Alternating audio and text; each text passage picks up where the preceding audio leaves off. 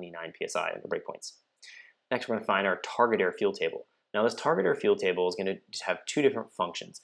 First, it's going to be a basis for our closed loop fuel control. So when we look at the closed loop fuel control in a separate video, we're going to be going over all that. But this will represent the target air fuel that we want our closed loop to run from.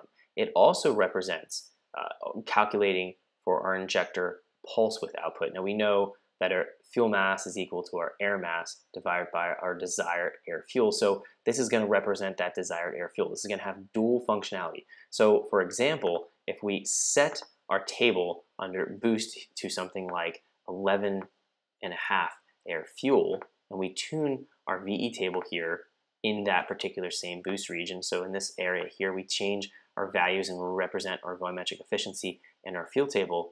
And if we simply want to go ahead and change that air fuel, we wouldn't touch our main fuel table. Here we'd go back into our target air fuel and we'd simply say, let's go changing it from 11.5 to 12 to 1. We can highlight that same area, make it 12 to 1 and make a pull, and now our air fuel would show 12 to 1 because we represented it in our target air fuel table based on this volumetric efficiency fuel modeling. So that's going to be one advantage we have when we work with our VE-based systems here. Next, we're going to find we have an injector firing angle, and this is going to be our injection time. So if you're confused about what that is, there's a separate EFI advanced video under fuel injection timing.